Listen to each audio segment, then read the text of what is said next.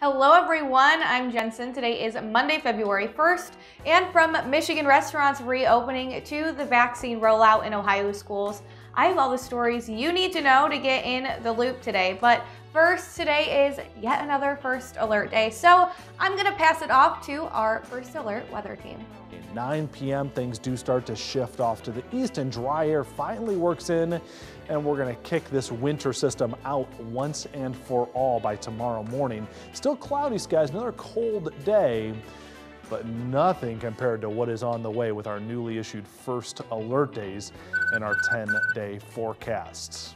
All right, we'll get to that in just a second. How about the rain showers Thursday? Yes, temperatures are going to go above freezing for this system. It's not going to melt all the snow away. It's still going to be here as temperatures plummet again Friday into Saturday.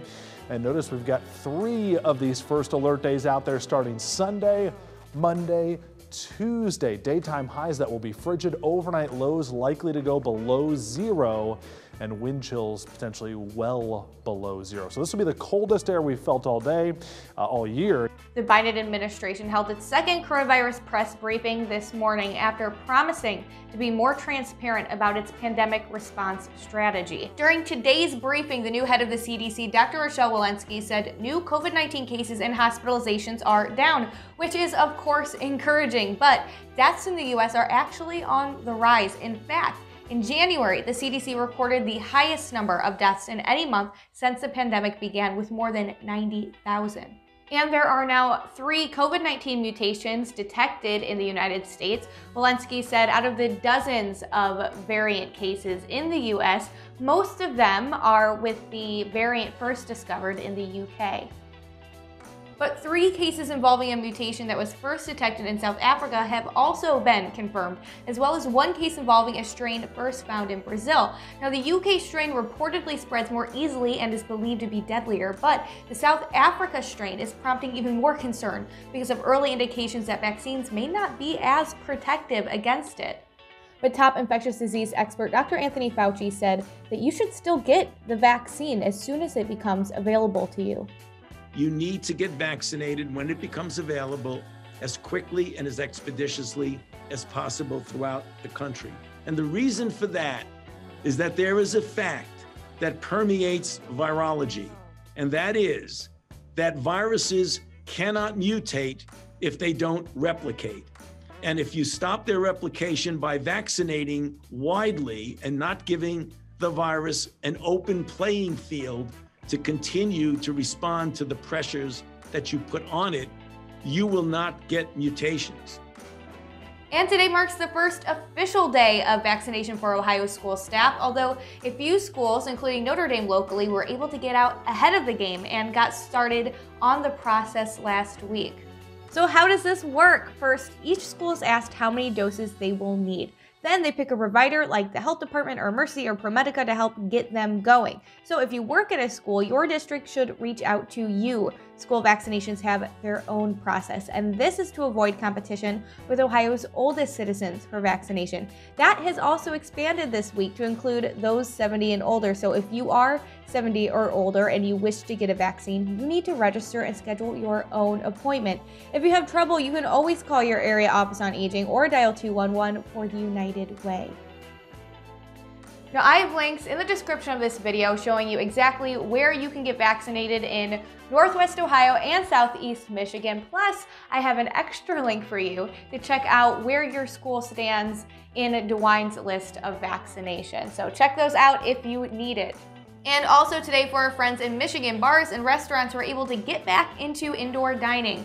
The order was issued 2 weeks ago by the Michigan Department of Health and Human Services and has relaxed some of the state's indoor activity restrictions. The order allows for indoor dining, but with a number of safety precautions in place. Restaurants and bars can reopen at 25% capacity with up to 100 people. Tables must be 6 feet apart with no more than 6 people per table. Outdoor tents with 4 sides are permitted under these same rules. Bars and restaurants must close by 10 p.m.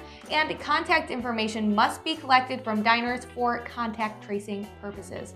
The current order will last until Sunday, February 21st. And today we got a big update on Ohio Attorney General Dave Yost's lawsuit against First Energy, which he said was filed in an attempt to save Ohio ratepayers some money. The utility has settled part of the lawsuit out of court and has agreed to stop using a clause in House Bill 6, ending a guaranteed profit rider that would have cost its customers an extra $102 million this year. So what is House Bill 6?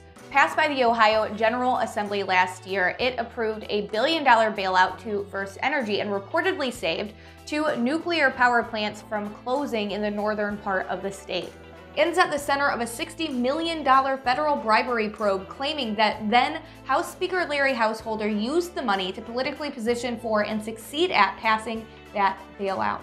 And before I go, how about a bit of fun local news? You know Earnest Brew Works, that awesome Toledo brewery? Well, it is expanding and it could have a downtown Toledo location as early as this summer. First things first, the business has hit its maximum brewing capacity and has outgrown its tap room. In order to keep growing, the brewery will be taking over the former Kroger location in the Southland Shopping Center at 1415 Burn, with plans to open in 2022. So that new facility in South Toledo will be equipped with a 30-barrel brew house and will be able to produce almost 5 times the beer that they currently produce. Plus, they'll have a giant tap room with seating for 150 in the main area, 100-seat private area, and a 100-person patio, along with plans to build a kitchen with a menu focused on food that pairs well with Earnest beer, of course. Now back to the downtown location. So this one will have a tap room and a small batch facility at 25 South St. Clair Street, which is just 1 block away from Fifth Third Field. So there they will brew on a 2-barrel system, creating small batch, experimental, and limited release beers. This tap room will be built to serve those beers along with their core products to have on-site enjoyment, to take home in 6-packs or, of course, in individual door cups. But that is all I have for you today. If you like this video, hit that like button and of course subscribe to our YouTube channel. I'm Jensen, and now you are in the loop.